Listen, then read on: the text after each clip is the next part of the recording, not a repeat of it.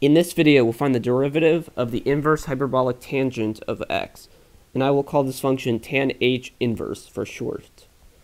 Also, don't forget to subscribe and turn on notifications so you don't miss a video. Okay, so we're going to define the function y equals tan h inverse of x, and the goal is to find dy over dx, or dy dx. So we can take tan h on both sides on this function, leaving us with tan h of the input y equals tan h of tan h inverse, which is x.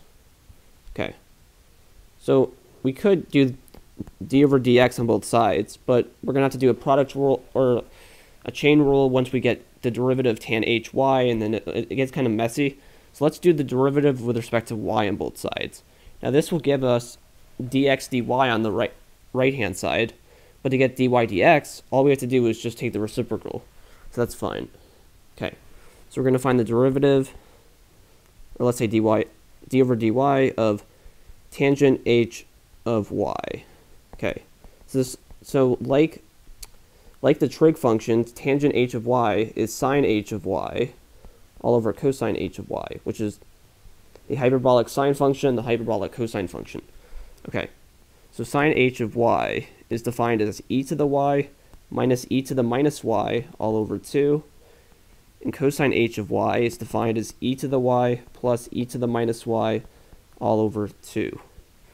So let's do the derivative with respect to y on both sides. Okay, on cosine h of y. So the derivative of e to the y is e to the y.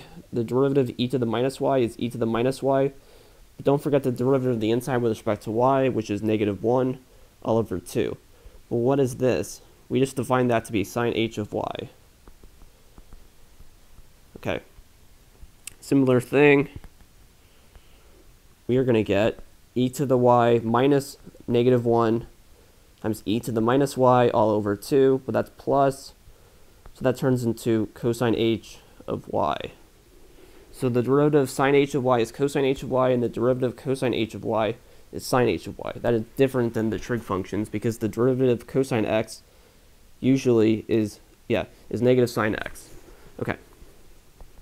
So we're going to use the quotient rule. So the bottom function is cosine h of y times the derivative of the top function. The derivative we found to be another cosine h of y, but we can square it. So we have cosine h of y times cosine h of y, which is cosine h squared y. So we have minus sine h y times the derivative of cosine h of y, which is another sine h y. So we can square that all over cosine h squared of y. Now we could separate these fractions, but let's look at this. So cosine h squared y minus sine h squared y. There's an identity that you might know already, but let's just show it. So this is equal to e to the y plus e to the minus y all over 2 and squared. But we can just square the top, and then we know what 2 squared equals. That's 4. And sine squared, this is supposed to be h, okay, it's the same 4, so we can just keep the denominator the same. So this would be minus e to the y minus e to the minus y, and then squared. Okay, so this would be equal to e to the 2y plus 2 times e to the y times e to the minus y is just 2, plus e to the minus 2y.